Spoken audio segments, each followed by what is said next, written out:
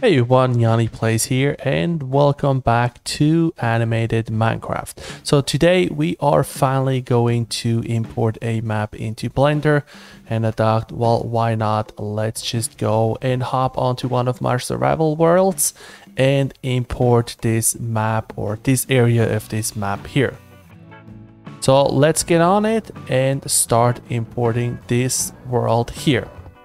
To download a world and import it to Blender, we are going to use Mineways, and as always I am going to put the link down into the description.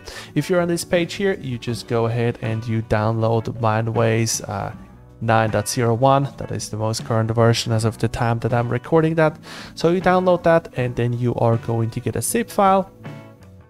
And in that zip folder, you have a folder named Mineways, and in here you find a whole bunch of different things. But what we are concerned about is mineways.exe. So go ahead and double click on that to start up Mineways. Once Mineways is started up, you are being greeted by one big blank canvas. And if you go onto File and to Open World, you are going to see all of your worlds that you have in your Java Minecraft. And as you can see, it brings me right over where my spawn is. Now if you go onto View, you also can jump to the player, and that just brings you to the location where the player was seen last.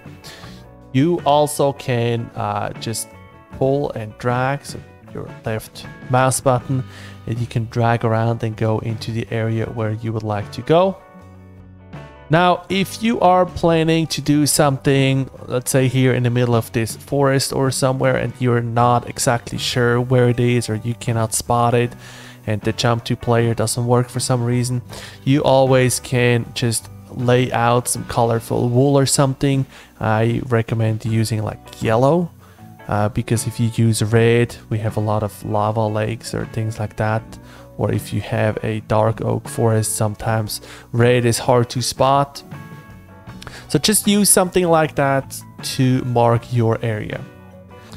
But this one here is our drained ocean monument, and that is where we are going to make our scene. Now in View, you also can jump over to the nether or to the end. So if you want to record a scene over there, then you could just jump over there. Then in View, we also have a few other things that we can change. So one of the things would be the cave mode. So let's say you found this epic cave and you want to do a recording down there. So you can turn on the cave so you can see a little bit better where this cave may be, so that you can select it. Then if you use your right mouse button, you can make this pink rectangle or square around the area, and that is pretty much what we are going to import. But as you can see, my ocean monument is not orange. Well, why is that? As of right now, we are going to get all of the blocks down to level 62, so that means all of the blocks underneath of 62 are going to be blank, and that includes the ocean, so you would not have an ocean floor. So that's why it's important, if you select ocean or if you want to do anything in a cave, that you actually go and you change it. See, I'm dragging it down, and now you see how it slowly gets down the ocean monument. And if I drag it all the way down here to bedrock level, then it is also going to take the glass floor that we had in there. Now actually I am going to make it a little bit smaller. So if you want to get rid of a selection, you just right click somewhere. I am just going to select this small area here because we are recording down here, so that means that we are not going to see anything on land anyways. I make it a little bit over here because my scene is shooting in this area here. But if I would record something, let's say over here in the forest or on this plane, then of course you would have to go a little bit bigger just to make sure that you see everything.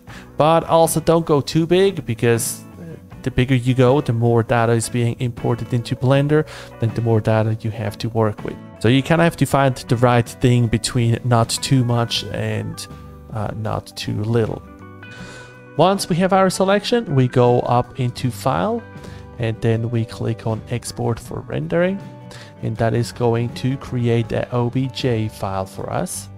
And once you click OK, you're being greeted by this window here, and you can leave everything on standard, but if you want, you can read through it and see what are those different things doing.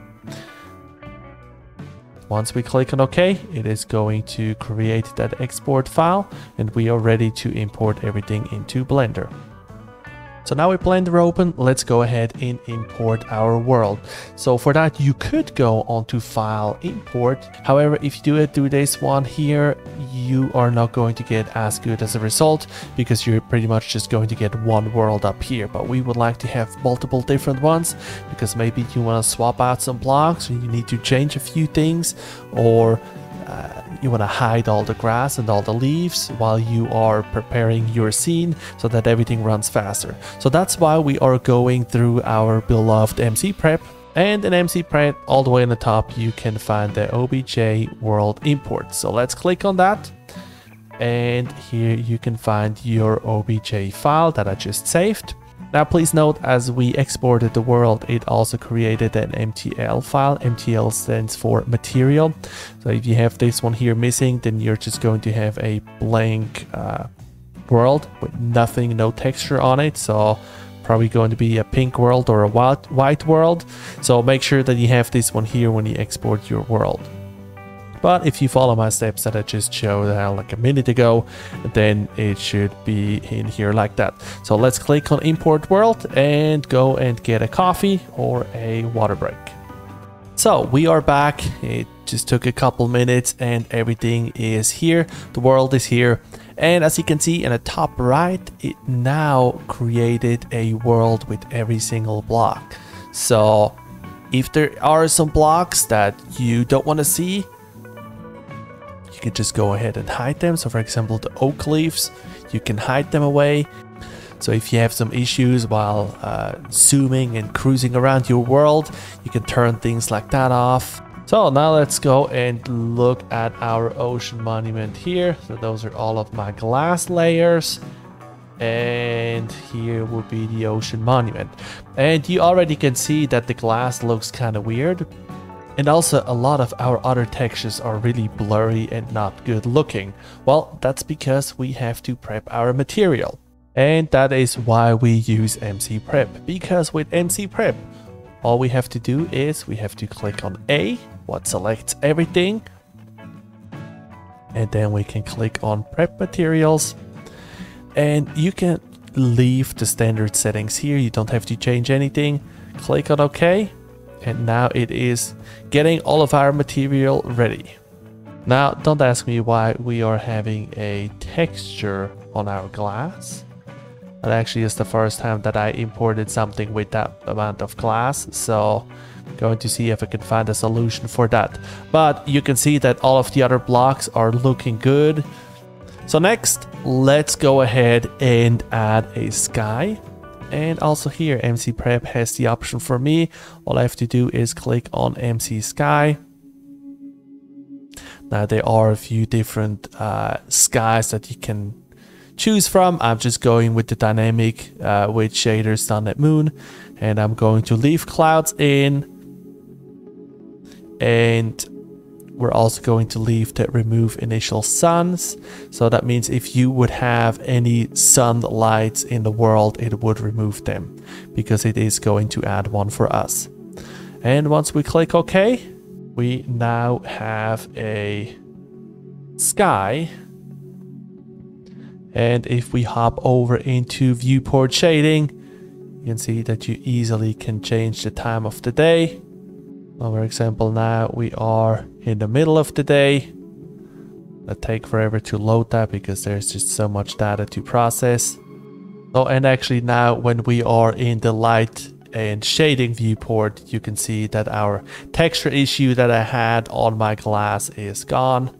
So that is something that is just in the shader viewport without the lighting. And that is how you import the world. And from here, you can just go and you can grab your characters, you can add them like what we learned. You can start animating everything and build up your scene and then at the end render everything. So pretty much what we learned in the last 7 episodes, I believe, is what you can combine here to create whatever you want. And this one here also would be the end from the animated Minecraft series. Now I'm still planning to do some videos on Blender and around Blender. For example, here I'm still going to create this scene here. I'm gonna take you in on those videos, show you how I set up things, and if I come across something that I haven't seen before or that may be a little bit tricky, then I'm going to point those out. So if you want to see some more Blender animations, how I do things, then consider subscribing to the channel. Thank you very much, and I hope I see you at the next video.